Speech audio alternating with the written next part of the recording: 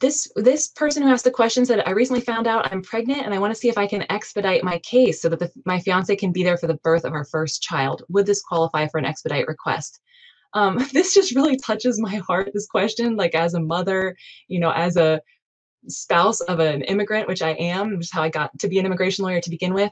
Um, there are just so many important moments in life that immigration can impact, and it just really kind of is like, ouch, you can just feel that right there. And I really feel for you in this situation. Unfortunately, the immigration system is so cold-hearted. I can't even describe the stuff that I see them do on a daily basis, and they're very, very used to separating families for lots of different reasons. So this really is not something that would be able to get an expedite. The only way that I could see making an expedite request in a case like this would be if you had an extremely risky pregnancy, which I'm hoping you don't, and it doesn't sound like you have any indications of risk factors or things like that, where you felt like your life was at risk, or you were bedridden and needed their support to kind of care for you during that time. I could see trying an expedite request if it were something a little bit more life or death, actually. And I'm super glad if you are not in that kind of situation.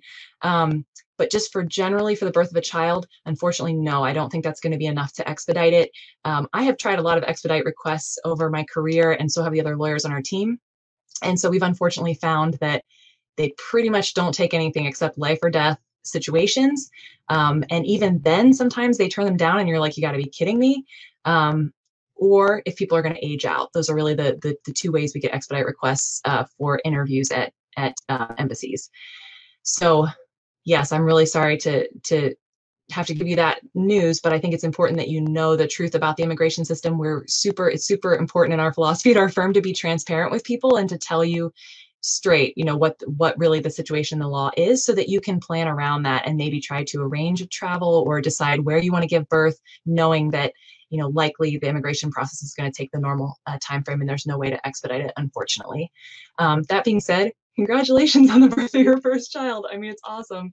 And I'm happy that you're in progress so that you can, with your case, so that you guys don't have to spend the rest of your family will be able to be together once you get through the case. But no expedite. It just kills me. I don't know. Someday I want to be in charge of the immigration system so that I can make the rules how I think they should be.